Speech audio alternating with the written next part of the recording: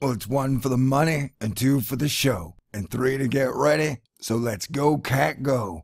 I'd like to congratulate everybody on surviving September 11th, 2016, physically, emotionally, and spiritually. And I'd like to talk to you here now about economics, the economy, money, currency, and the endless supply of stupidity and pride that saturates the world with its troublesome liquidity. I'm very glad you've joined me on this beautiful day. Now, I haven't been making very many videos on the economy lately. My whole thing before was they're not going to raise interest rates from 0.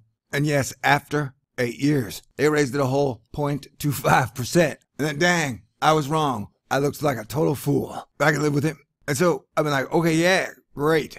There ain't much to talk about unless a crash happens or the Federal Reserve quantitative easing is announced. And where there have been rumors of QE and rumors of QE, it has not happened yet.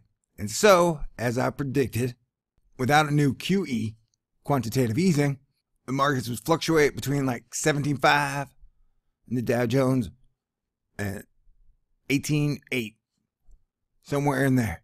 And now, all of a sudden, markets are dropping. And from the futures this morning, it looks like markets are going to continue to drop. And in financial terms, there are 2 holidays left before the end of the year.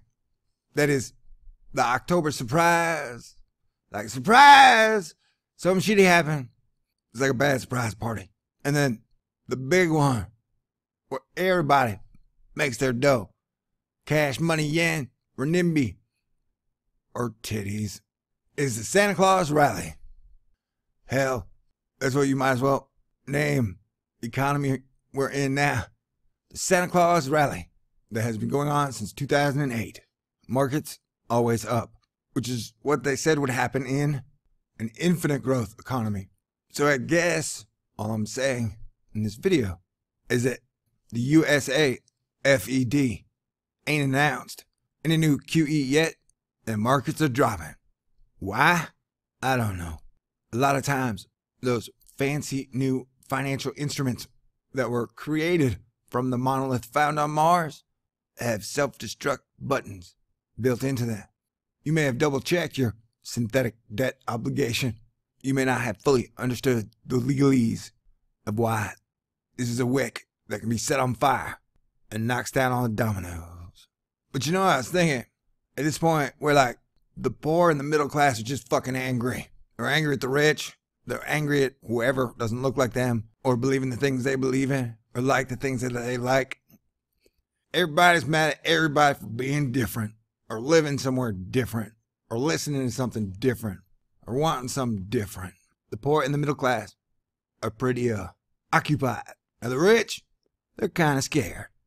They're like, holy shit, this can't continue. And the middle class and the lower class, they're getting pissed off and angry. They're getting a little restless. And while the super uber rich, they're crazy. Now, it's a matter of who's winning. The good crazy, the bad crazy, or the neutral crazy. And then there's the old solar system money. And they got really long-term plans in play. And I gotta just say, yo, I see an opening here for honest-to-goodness living world peace and a brand new system that stands the test of time for 1,000 years. That this old junkyard caveman, keep up with the Joneses, slit your neighbor's throat, and go to church on Sunday, corporate capitalism, Wall Street Inquisition is spinning off the rails.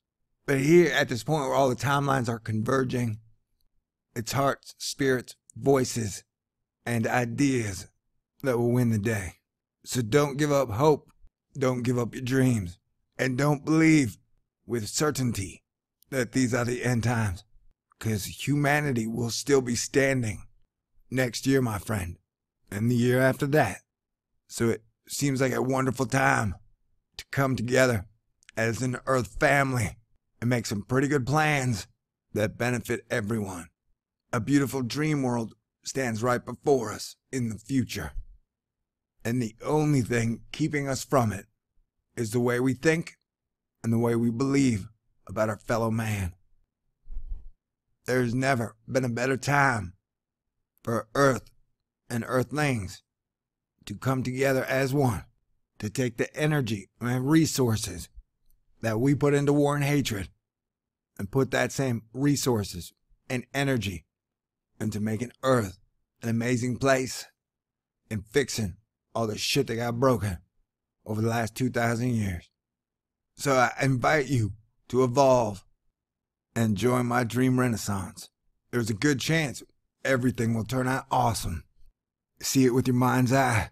Ask God if what I say is true. You don't have to look to a book. Ask him with your own heart and soul.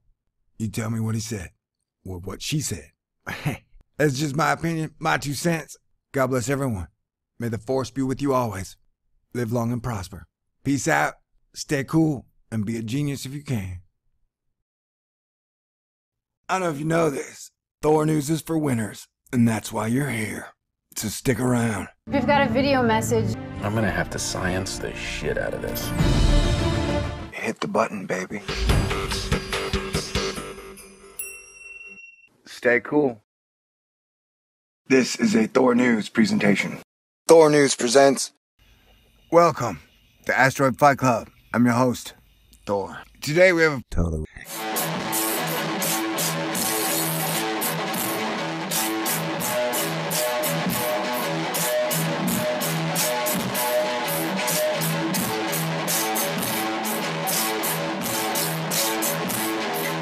Party dance time.